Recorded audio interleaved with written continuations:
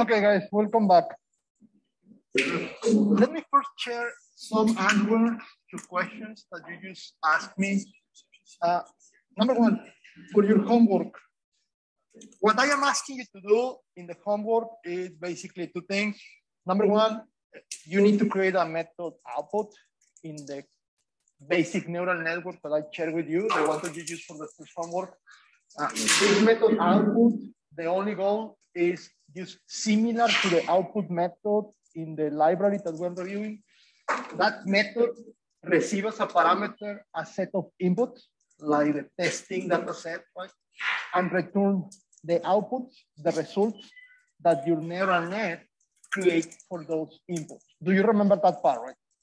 The only thing there is I am asking you to store that result in kind of an array and return that array. I am not asking you to use the fancy END vectors that we're reviewing with the library. I am not asking you to mix the basic neural network code with the library. That is not the idea.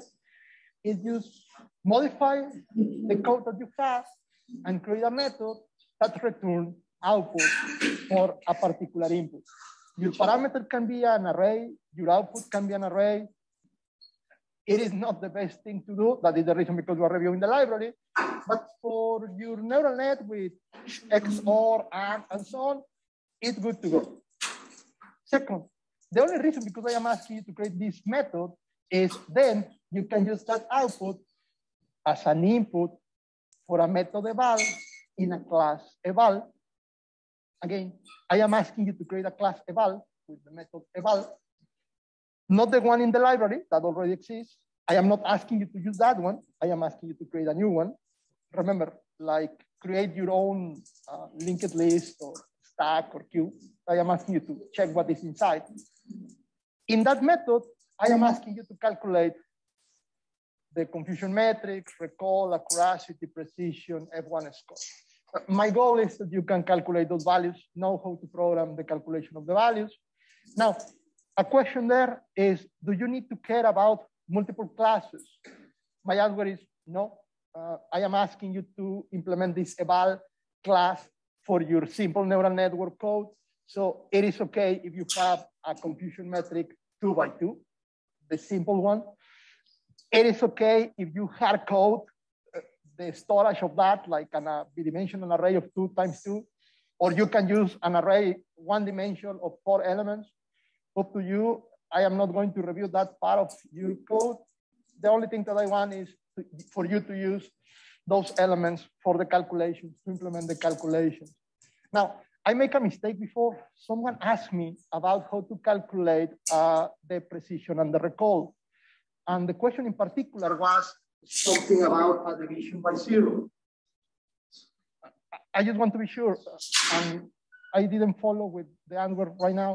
It's like, there is no cases in which you are going to have a division by 0 in the recall and the precision. My point is, remember, your division is something like the first element divided by the first plus the second, right? Remember? So just because that, if you have a number here, it doesn't matter that the others are zeros, but it's going to be kind of the number divided by the number. So it's going to be 1. Never the addition is going to give you zeros, unless you have 0 here. That is the only scenario in which everything could be 0 if all these 0 elements are there. And obviously for that scenario, if you have 0 there, and therefore everything is 0, well, you report. So that is the only scenario in which 0 is a number below. You report that, you be careful with that. It's not going to be the case for your neural net, but just be careful with the validation. Good. So the calculation, the class, the output. Any questions? You're good? Okay. So moving forward. So far, we create a neural network from scratch.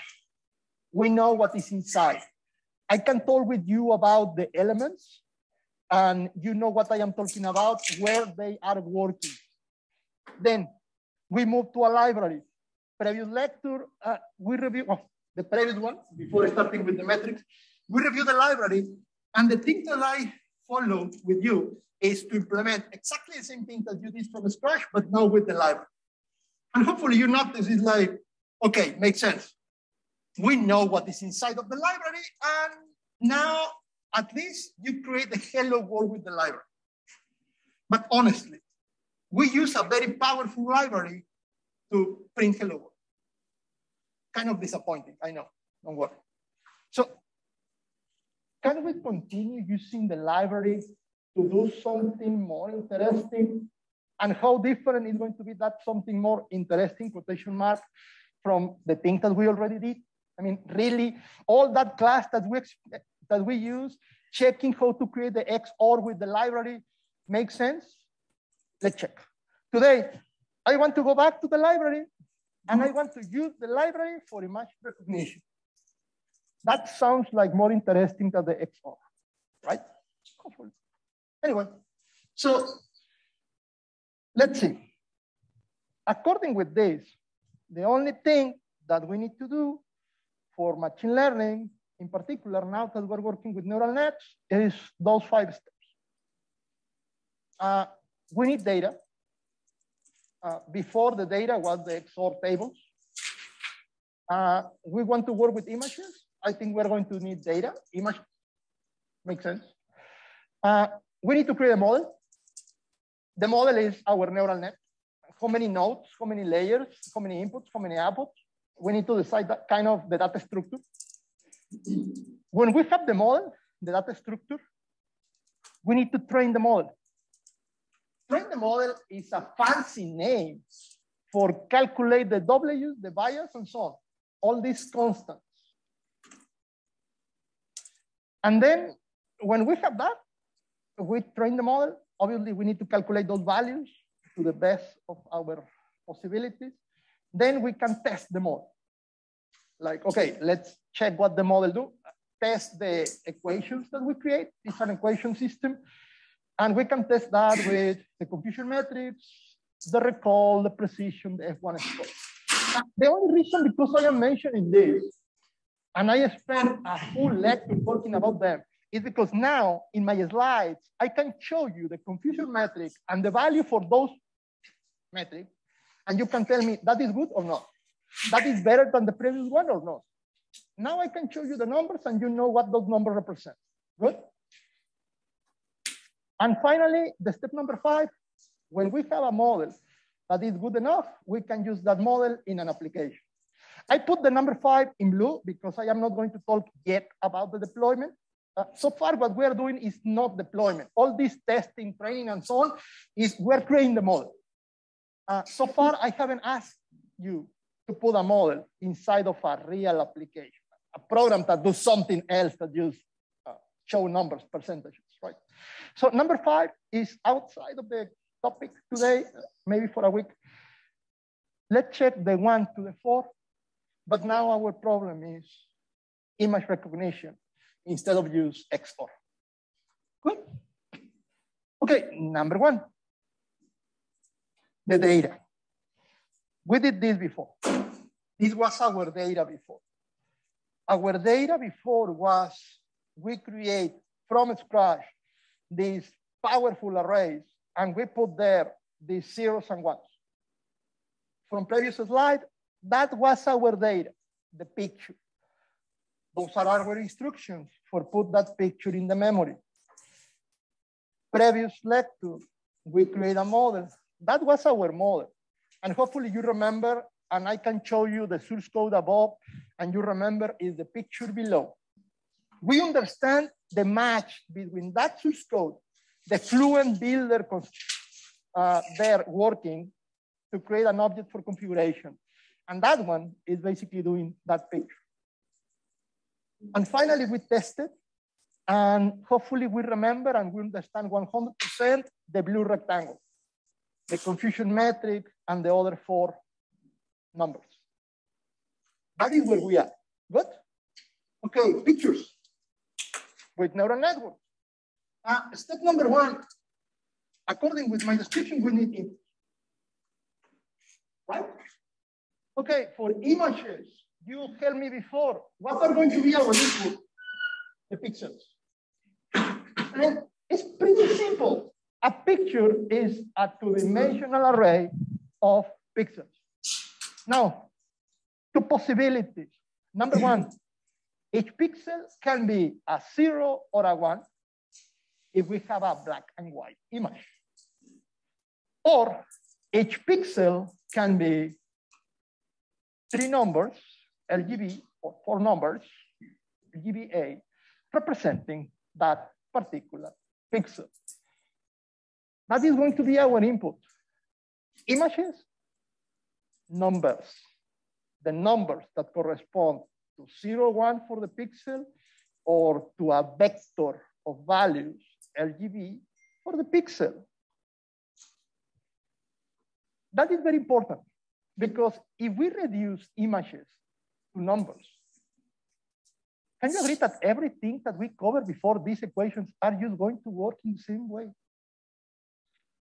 Let's think about black and white images. Black and white images is exactly the same thing that we had before with the 0s and 1s for the XOR.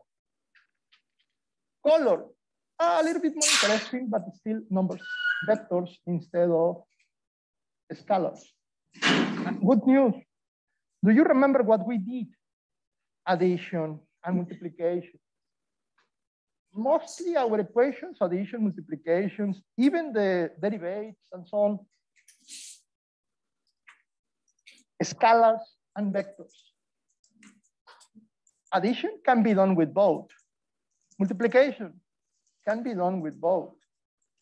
And everything that we cover can be done with both. Are we going to do that from scratch? No, don't worry. But exactly the same thing is going to happen. Now, what do we need? We need rows that represent the pixels. Think about this image.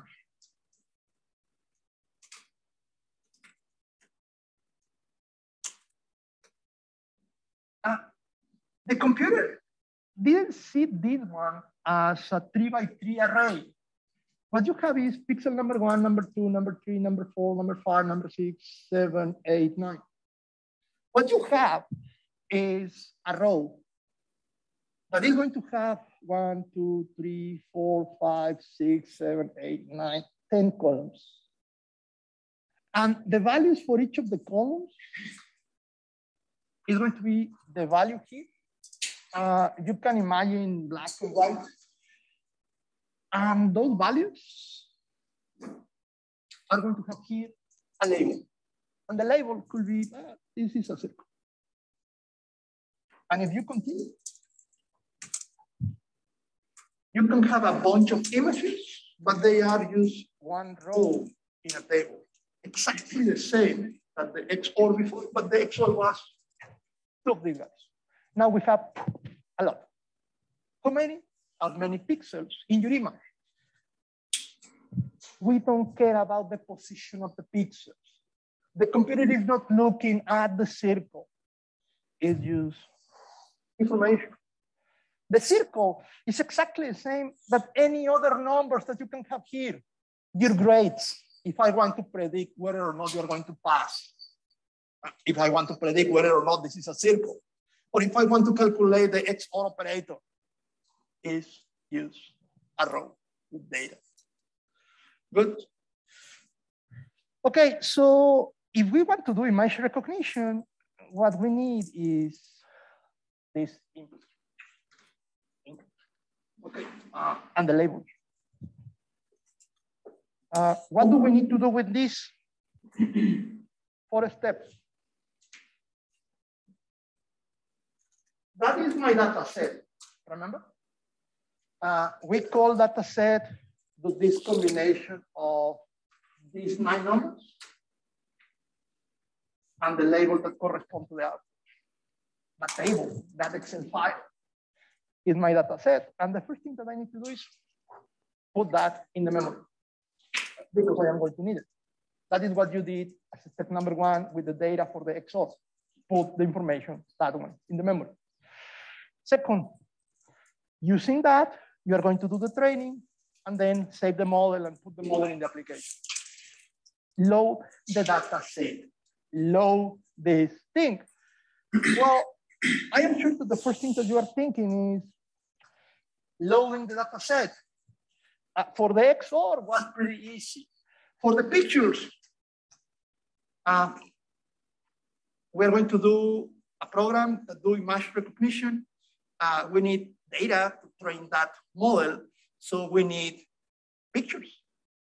And we need those pictures to have a label. So you want to identify markers. Okay, you need a bunch of pictures and label markers, or computers, or tables, or students, or your faces, or whatever, right? Two options, obviously. Option number one, you can collect your data.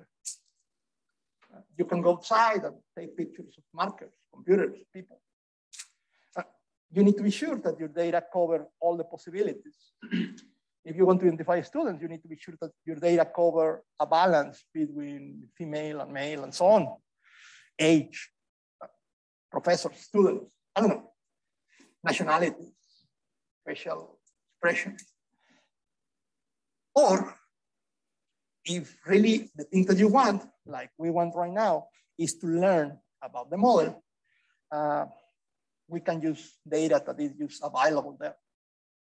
Data that someone else creates. A public data set. Do you think that there are public data sets, like collection of pictures of markers, tables, people? A lot. A lot. Some examples.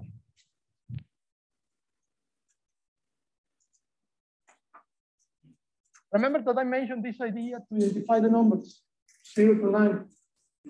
A very famous data set with numbers. Okay, what about identifying flowers? In particular, that kind of flowers. There is a data set for flowers. Oh, what about identifying other kind of images, like images of the marker? There is a data set for that one. Picture of things. No, wait. What about to identify faces? There is a data set for faces. Okay, no, wait. I want to identify if there is a border in the image.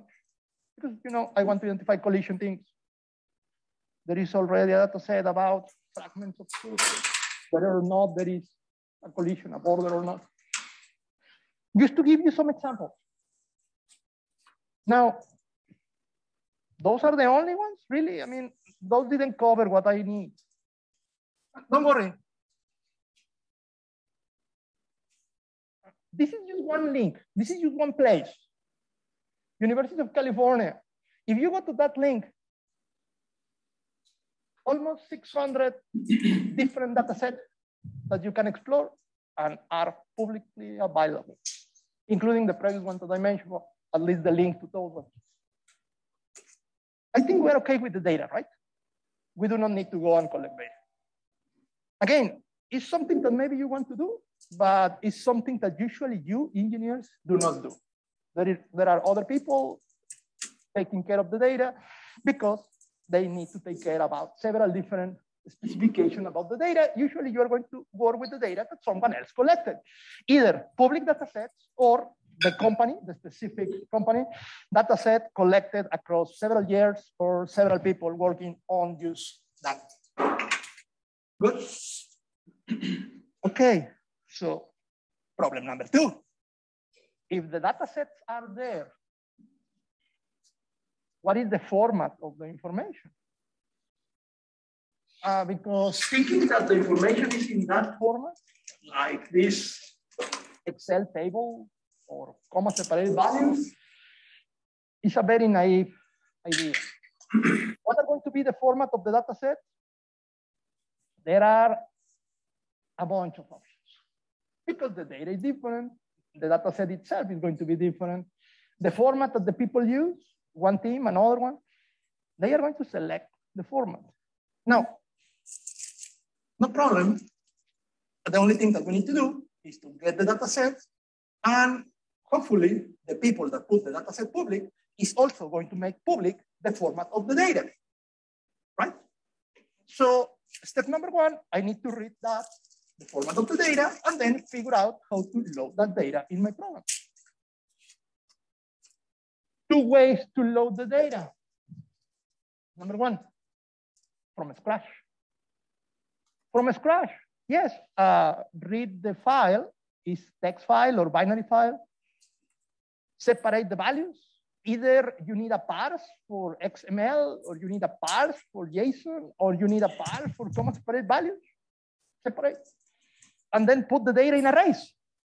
Your goal is to have the data in arrays. Parsing and reading is just work that you need to do. However, maybe, just maybe, what if you have a library that already have implemented the methods to load some formats of data? What if the library already have all this work that someone else did to parse and store this particular data set in arrays? It could be a good option to use that, right? Again, not because you do not know how to load the data, because you know how to read a binary file or a text file, you know how to do the parsing, JSON, XML, comma separate values, and moreover, you know it. But if it's already done, I can focus my attention in the machine learning part, not in reading data. Good news. For the data sets that I mentioned to you, these ones, at least, the library that we are using have support to load the data. For this, at least, the library is not going to ask you to work from scratch. There is already support for you, methods that you can use in the library. Remember that the library had three big parts. One was the neural net. One was the support for storage of the data, the ND vectors.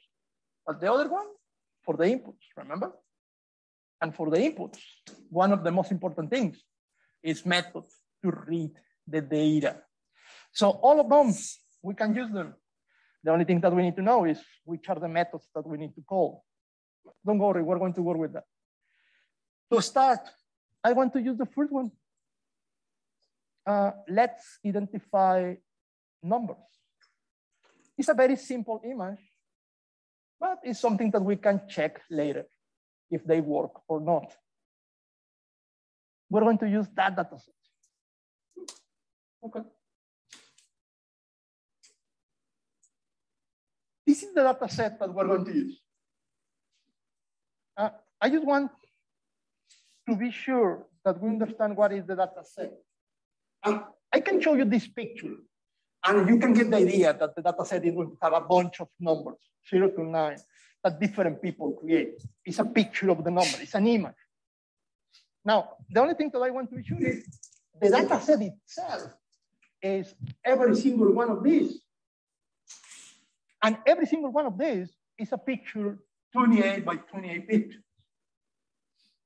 So you have a bunch of them. Yeah, looks really nice when I present it like, oh, all the examples of zeros and ones and twos, but it's not what is inside of the computer. Inside of the computer is a table like that one. Tell me, how many columns here for those numbers? Do we know? 28. 28 by 28. 28 by 28, which means? 28 column 28. Can you give me the result? 7. Calculator. 7. What? 784. Yes. Professor, why 28 by 28? I want you to remember this number, 784. It's going to be in some place later. We have 784 columns because each column is 1 pixel in one of the small images here. And every one of these numbers is a row in that table. So this is just a bunch of examples of rows here. And what do you think is the label? These are my X, and this is going to be my Y. What is going to be my Y? This one? The Y is going to be, oh, this is a 9, this is an 8, this is a 7, this is a 0, this is a 5. The label is the number that we identify correspond to that image. Make sense? Output, one number. The number represents the category. If you want to think about this, what I want here is 9, 8, 7, and so on. That is the category. That is what that pixels represent. And my input. Good? Clear? Now, we're going to work with this, but think about this other data set. 5 for 10. What if what I have is exactly these images? Now I put a mark here. Pixels. How many inputs? Pixels by pixels. Could be more if the image have better resolution, or less if you have a low resolution image. Better resolution, more inputs, the better. But also more work to train your model because more operations that you need to do. And at the end, instead of a category that goes 0 to 9, the category is the name of some element in the picture, something that the picture represents. We're working with neural networks, simple, basic, trivial neural network. So far, what we are doing is to identify a picture of one object.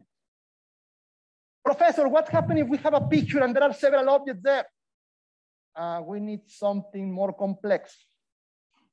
The next step of neural network. Convolutional neural network. But we're going to talk about that later. Right now, I am focusing neural network. Right now, I am focused, the picture is one object. That's it. Clear? Okay, so my data set, this one. Okay, good.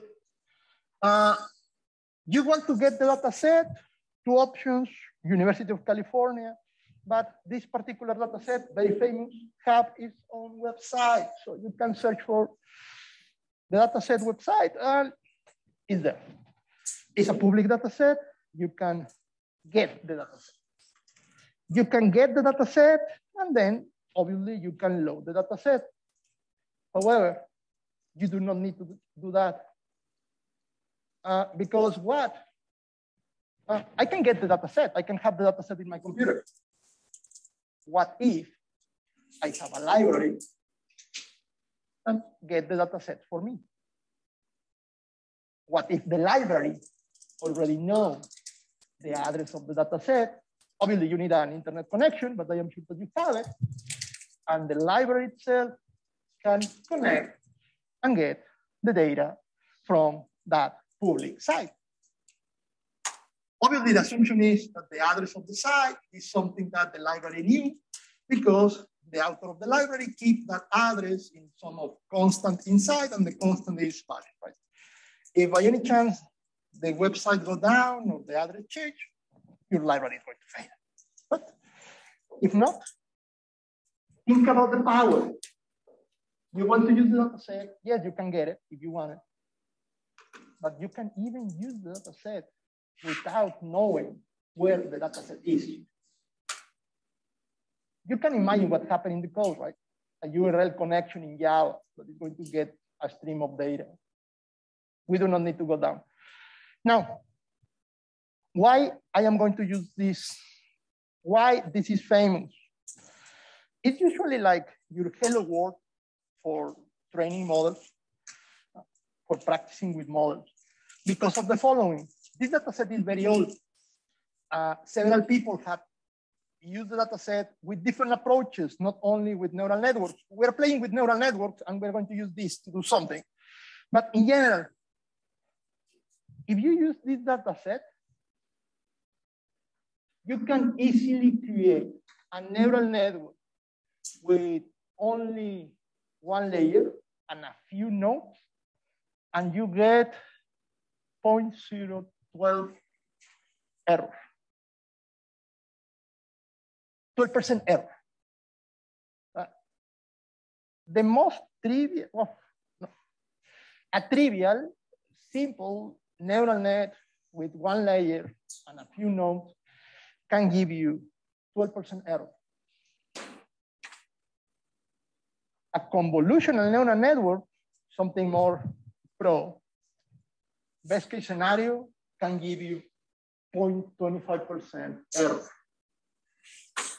Tell me, do you remember what was kind of the minimum good value that we're looking for?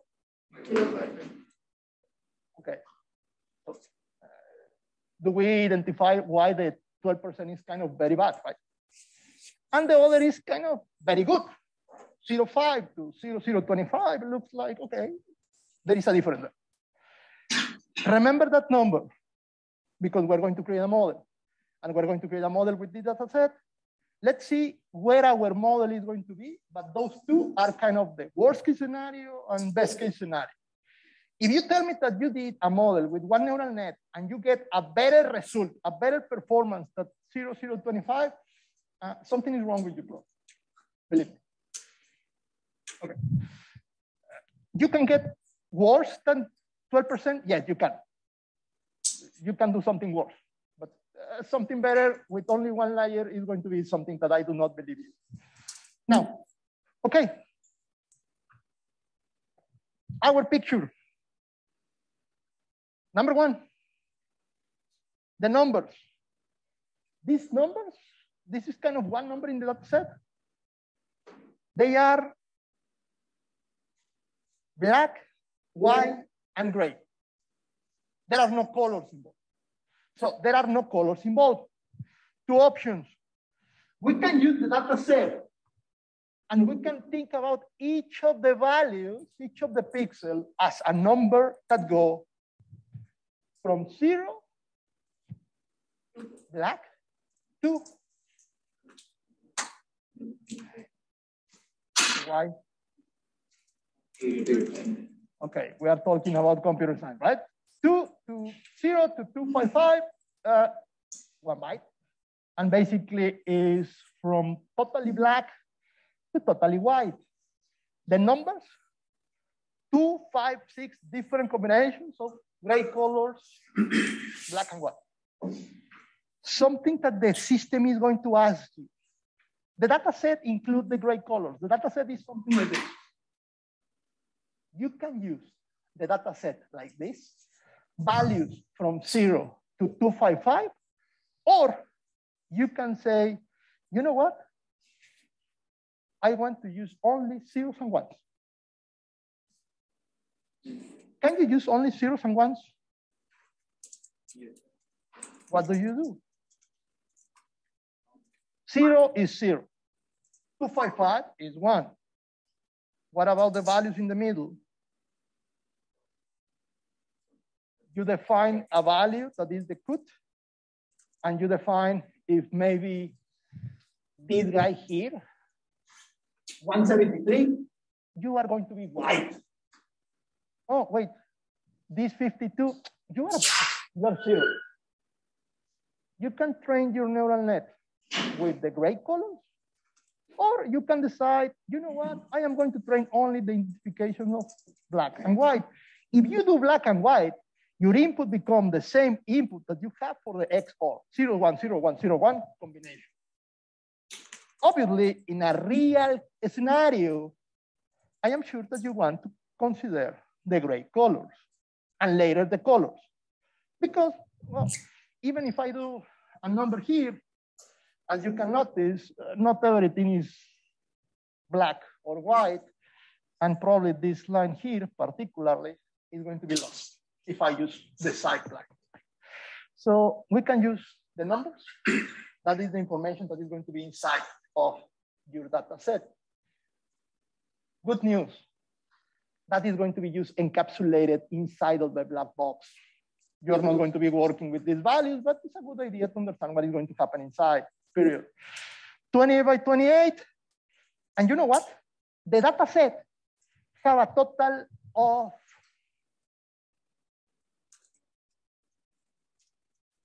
70,000 images, 70,000 pictures.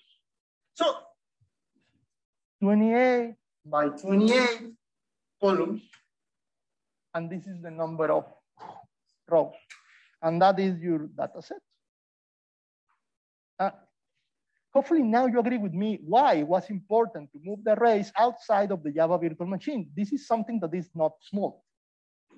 You can try to create in your Java virtual machine an array, 2D array with 784 times 70,000. It's going to be interesting to have that array. And moreover, if you need two, because we're going to do operations, it's going to be more interesting.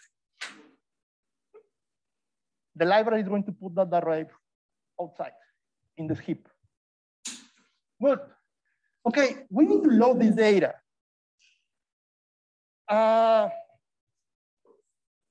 You need to create an array and then read each picture, pixel by pixel, and create this table.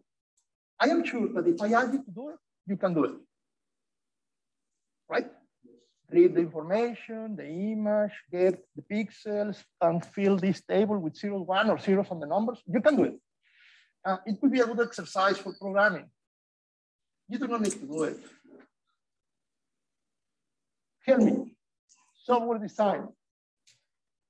What do we need to create a data structure for data, in particular for this data? One solution. One solution, this guy. Each of these rows can be an element in a dynamic data structure. Why I am worried about the dynamic data structure now? Because this is a lot of information. I am going to assume, or I am going to mention this, just to make the concept, the analogy. Imagine that you have a linked list and each of the nodes is one of these rows. What do you need to use the linked list? To be honest, you do not need the linked list. What you need is an iterator to the linked list. Iterator. There is a design pattern called iterator. What is the goal of the iterator as a pattern, or the iterator that you know in the Java collection? Provide you with access to data? Okay, iterators. We understand iterators. Access to data. And access to data, and you don't care about what is the collection. If you have an iterator, the iterator is enclosing whatever is the complexity of the data structure that you're using. You don't care that it's an iterator to a linked list or a queue or a stack. Give me access to the data. I don't care how this data is going to be stored in the memory, but if you can give me an iterator for that data, I can access the data and that solves my problem. What if I told you that this class exists in the library?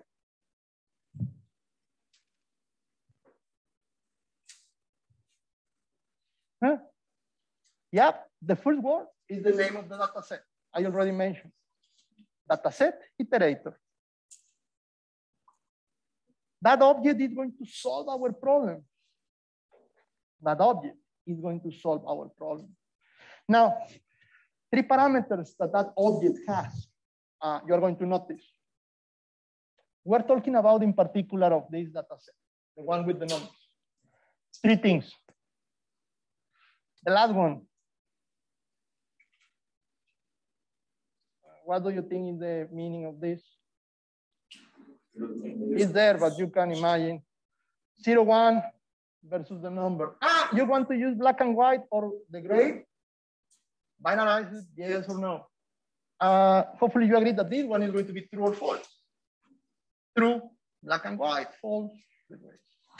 Okay, total number of samples. Total number of samples. Total number of, what are the samples here? The columns or the rows? Total number of rows, okay.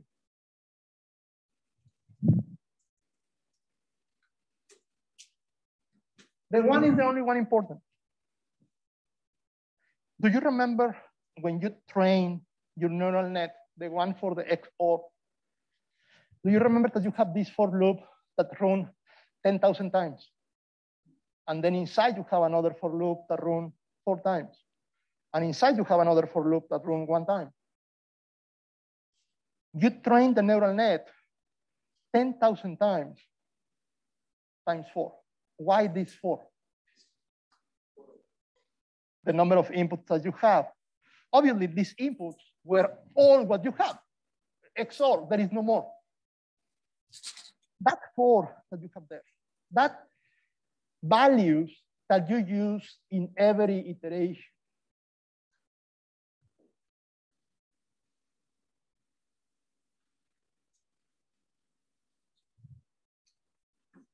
For the XOR, it's always all the data you use it in every iteration. We do not have more. For these pictures, we have 70,000 data. We're going to use the 70,000 data for every time that we do an iteration in this backpropagation. And then let's use only a few of them. Like, let's use, I don't know, 100 or 50 or 10. Let's define the size of our batch. We're going to use this batch for backpropagation, and then for the next one, we use another batch, and for the next one, another batch, and so on. It's not going to be 7,000 every iteration. It's going to be used as a subset. Remember, every iteration, we're calculating new W's and bias. We do not need to use all of them every time that we calculate the W's and the bias. A few of them, change the W's and the bias, and again, another few of them, W's and bias, another few, the bias, and so on. That block, our batch. Clear? Easy. So we're going to load, yes. So in the 10,000 iterations, will we keep using the same batch or will we use different one? We can reuse the same one, but it is better to change the batch. So we are trying to modify the W's and the bias better. So really, if I put 100 there or 50, the idea is 0 to 50, 51 to 100, 101 to, and so on. And it keeps going in a cycle? Yeah, the best thing that we can do is, for instance, here, if I define the batch with 100, the loop that is going to be running this batch. Remember, before we have this 10,004. Now, for this problem, if this is 100, and we have a total of, what we can have is now a for loop 700 times with batches of size 100. So every 70, 100 cover all the data. That could be something that I can define. But if I define more, like 1,400, then I could use every input 2 times. It's up to me, my training. Good.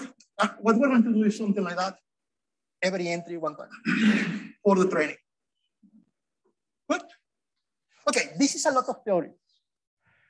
You are thinking, yes. Why can't we use all the input? What? Why can't we use all the input? You can do it. You can do it. There is no limitation about to not do it. It is possible. This is one thing. Another thing is use all of them. The only thing that we're here is, remember, we need to balance the performance, the time. I mean, best case scenario is use all of them in every cycle. The problem that we have is time. It's going to consume more time using all of them in every cycle, but use a few of them. That is the only balance here. In some point, if we can run this faster, we don't care about repeating things with the same data or different data. Now, moving. A lot of theory. To scope. load the data set.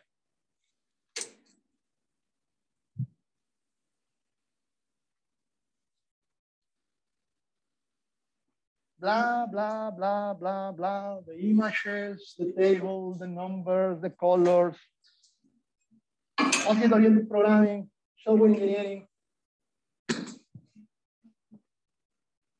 Can you help me to understand what is happening there? 600,000 images for training, 10,000 images for testing. Do we get the idea?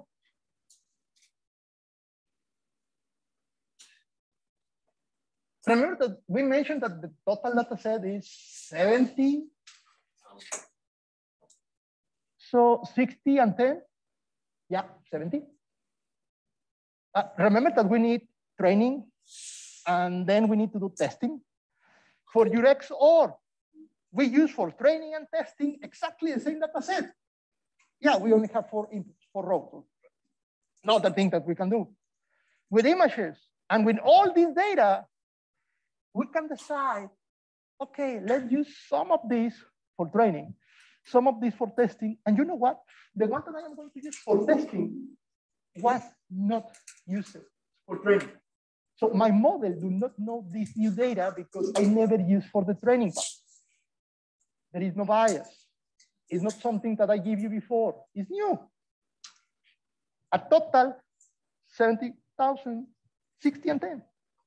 Good enough. Again, the decision is yours about this split. Just tell me here, remember? The second parameter, how many rows do you want? Okay, I want one table with 60 and I want another table with only 10.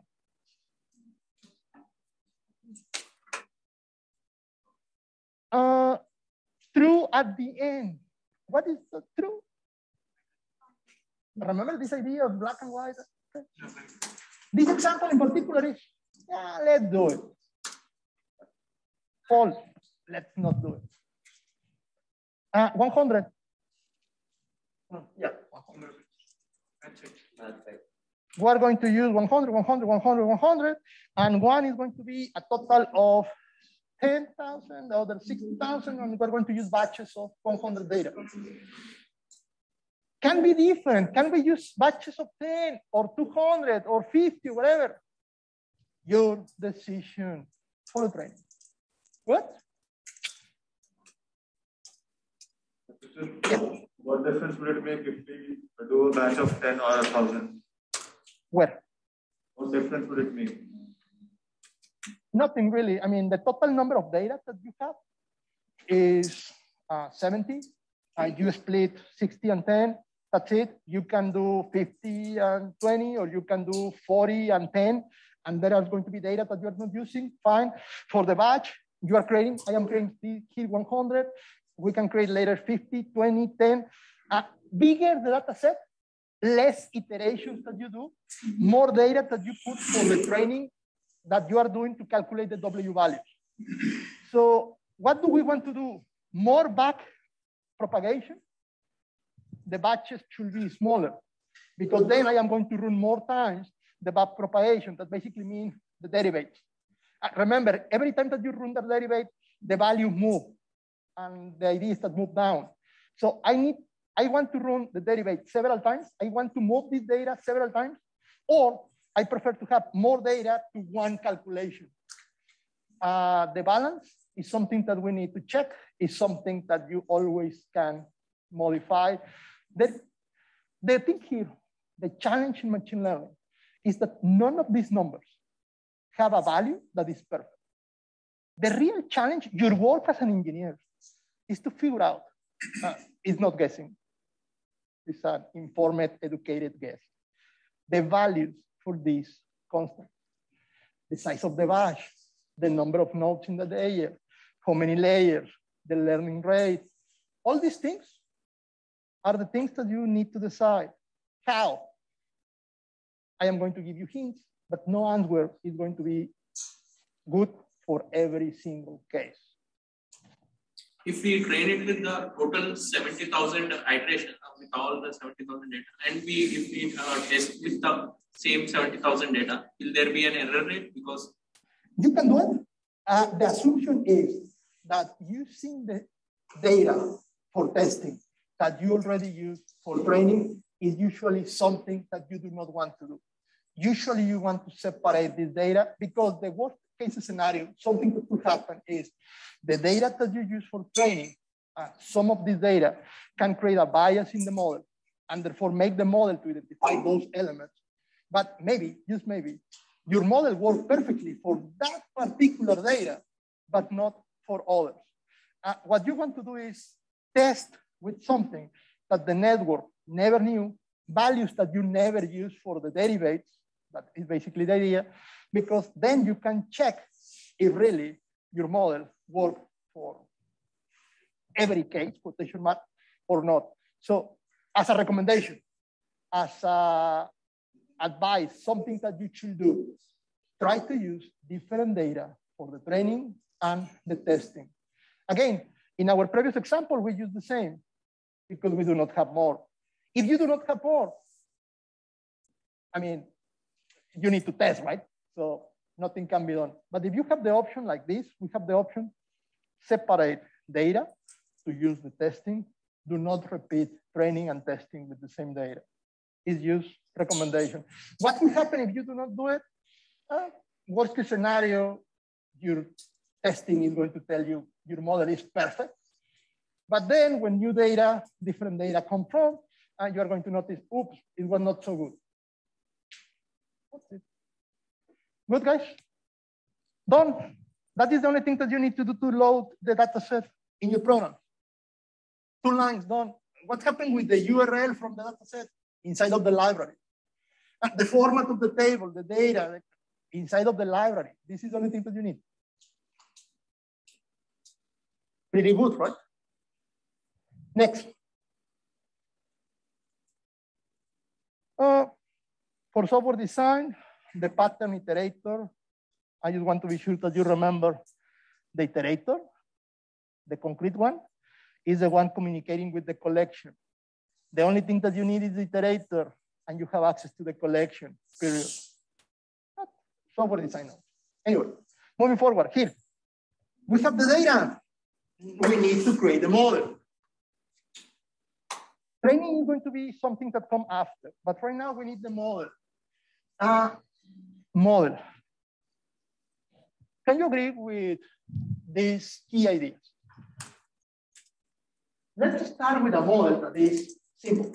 Let's start with a model that has one layer for the input, one for the output, and one in the middle.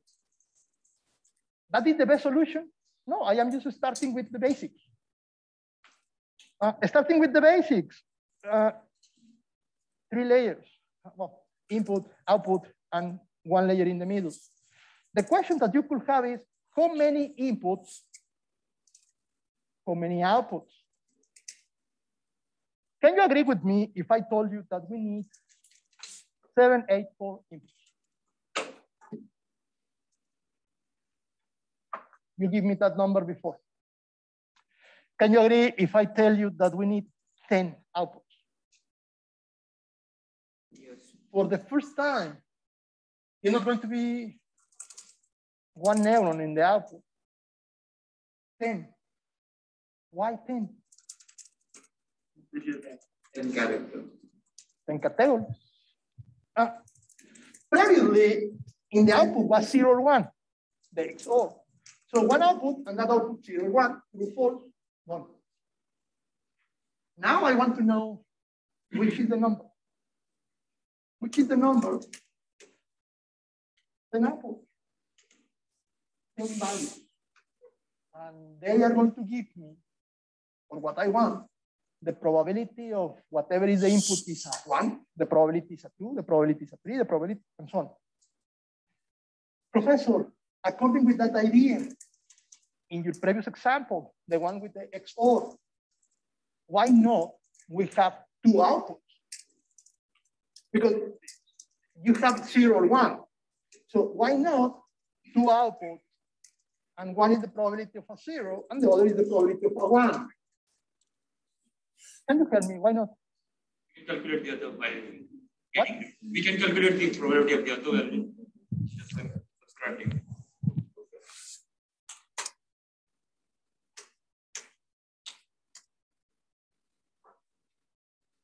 If I ask you to have two, one is the negative, the opposite of the other.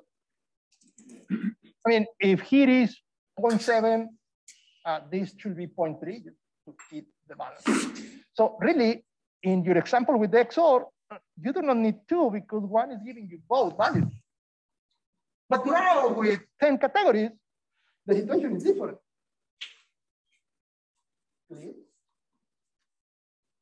Okay, what happened with the layer in the middle?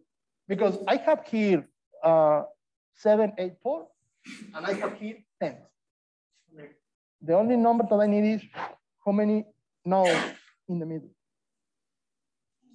90. And that is a very hard decision. Another engineering decision. The number of nodes in the middle layer. Because the input is easy. The output is easy. Basically, you check your data and you have that. The nodes in the middle.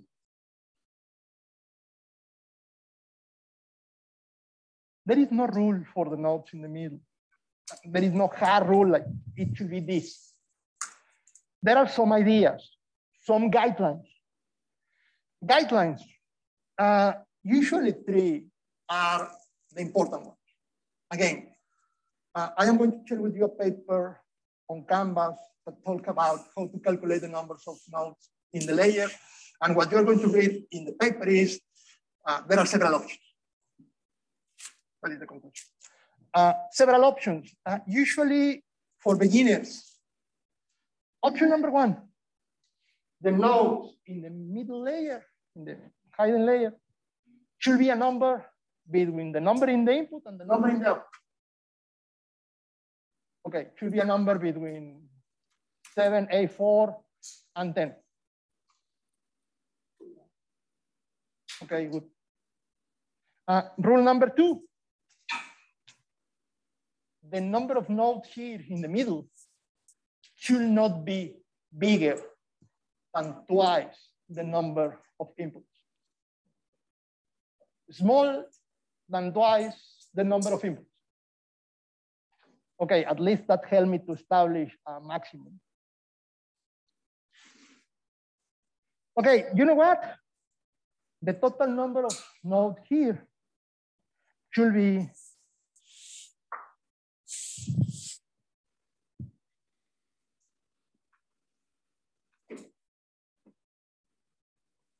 two-thirds of the input plus the output.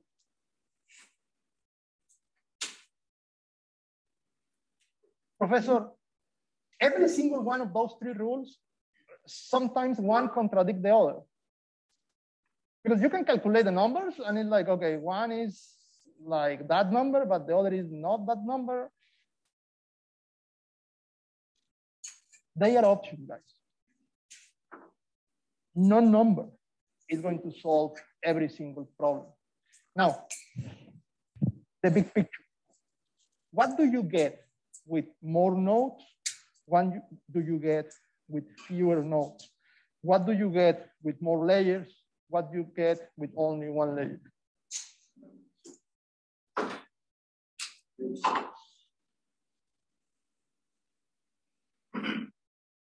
More nodes, more places in which you are running, more coefficients that you are calculating. The final result is controlled by more W's. Yes? Do you want to have more W's or less W's? You need a balance, but usually more W's could help. I am not going to an infinite number of W's, but think about an equation. More coefficients is higher the possibility that if you are looking for a particular curve that match this one with more coefficients, you can get closer. However, Also, with more coefficients, something can go wrong and the thing crashes. More is better than a few. You're not going to have a layer with only one or two. No, you need one more. But you need to be careful to do not have a lot more because you can make the thing crash. The only rule that I recommend you to follow and be aware of, never put more nodes than twice the number of nodes that you have in the input. Be aware with that. Be careful with that. Good? Okay, so in my example, can I use this number of nodes in the middle? Is more than my input. Is not between my input and my output. I broke one rule. Yeah, but I am taking care of the others. In particular, this one is not twice that number. That is the one that I want to enforce. Can I use this number? That one is in the middle between the input and the output. Can I use this number? Okay, the same. Can I use this number? Okay, whatever. You're just complicating the thing. All these numbers will work. We're just going to select the number of nodes for our first approach. Later we can change, right? So these look familiar.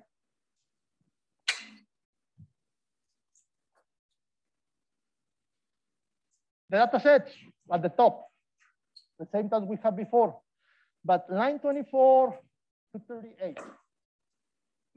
Everything else is the same as before, but 38, 24, do we remember that flow?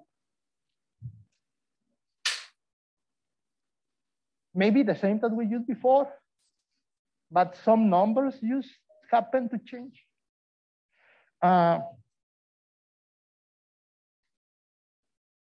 Layer 0, a dense layer, 784 inputs,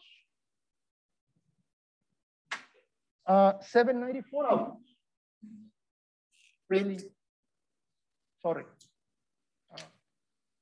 You can change to this one. Solid number one. Input output, clear? The input, mandatory. The output, I am just playing with you. Output layer.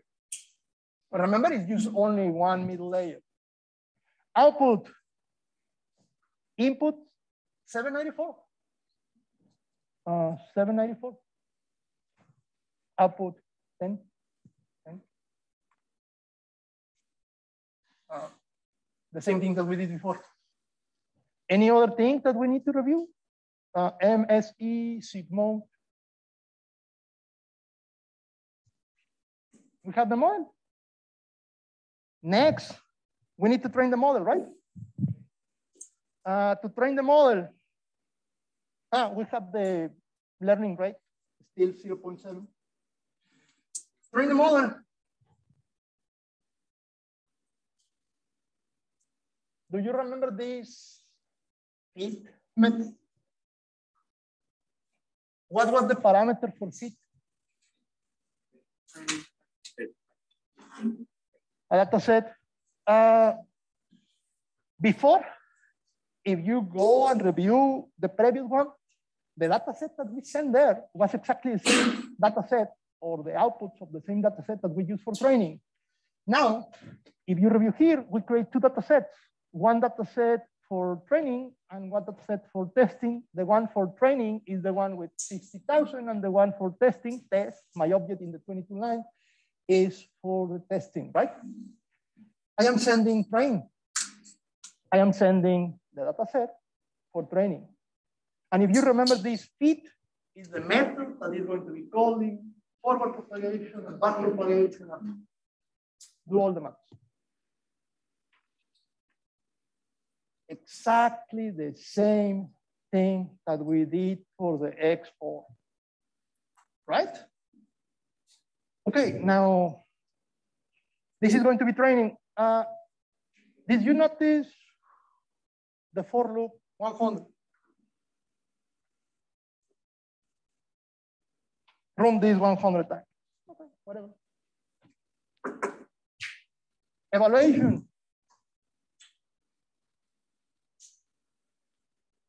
Is this code familiar to something that we did before? We're creating an object evaluation. Our object eval, similar to your homework. There is a parameter there for the constructor. Did we use the constructor before for evaluation? In your homework, the constructor was empty. Do you remember that we create for the XOR an evaluation object with empty constructor, no parameters? Now I am sending a parameter. The parameter is the number 10. What do you think is the meaning? Labels. Huh? Number of labels. Yes. Let's use number of labels, number of classes, categories that we want to predict. In the evaluation class that you are creating, your constructor is empty. That empty constructor is the one that is going to create a confusion metric of 2 by 2, the default. Here, what we're going to have, what I am asking, is an evaluation object, and that evaluation object is for 10 classes. And if I have 10 classes, confusion metric, 10 by 10. Predicted the 1 or the 2 or the 3 or the 4, and tell me if that prediction match with the real data. That parameter, 10 classes, really the size for the confusion metric. That is number of rows, number of columns. But you don't need to know that one. You know it. Later, our method eval. Our method eval receives 2 parameters. Do you remember the parameters that you are sending to eval?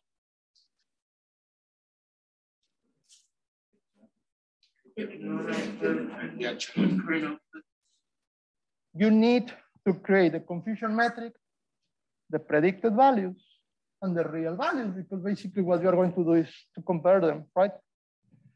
Real data versus predicted data. Real data.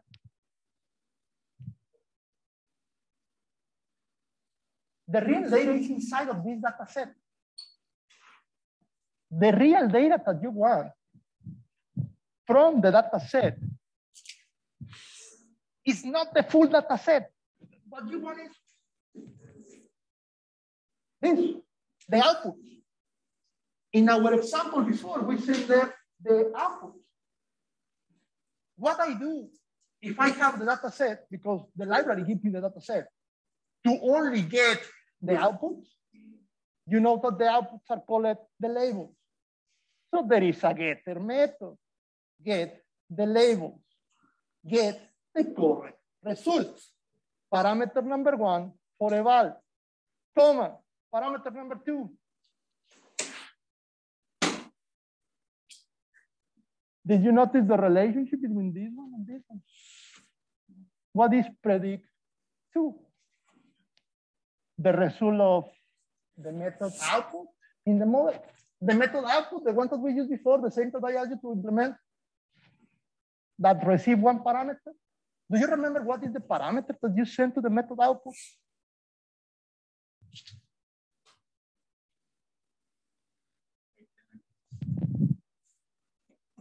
The input, right?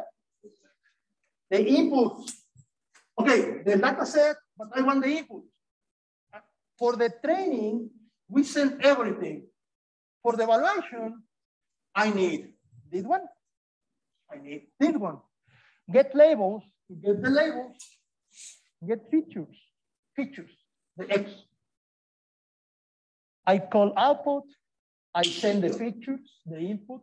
In the testing data set, I am going to get predicted output, and then to the eval, I send the real values and the predicted ones, and eval is going to do the work.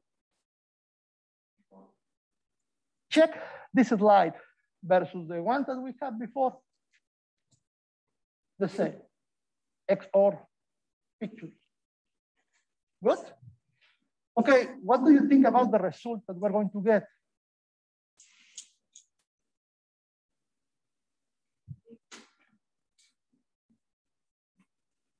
I want to know the confusion metric. I want to know the F1 score and so on. The only thing that I need to do is to call the method stats from eval. That is something that we did before. The source code that we have now, I am going to do exactly the same thing. Because calling that stat in eval is going to tell me how good or bad my model performs. And the result that you're going to get if you run my model is going to be this picture. And the question that I have for you is, did we do a good model or not?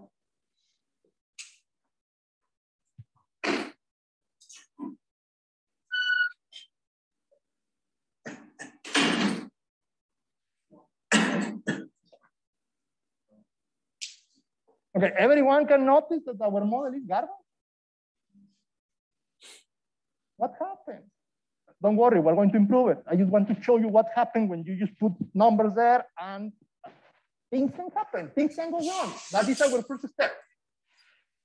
My point here is, how do we know that this is wrong? Number one, the easy thing, the first thing that I ask you to notice is confusion metric. Remember that the diagonal should be the one with the highest value. And this diagonal is pretty bad. I mean, we have zeros in the diagonal. Okay, forget about the matrix. Let's go to the numbers. Accuracy, 0.09. What is the best value for accuracy? 1. So that is almost 0. What is the best value for precision and recall? Almost 0. And well, the F1 score is just the combination of the precision and recall. Pretty bad thing. Why?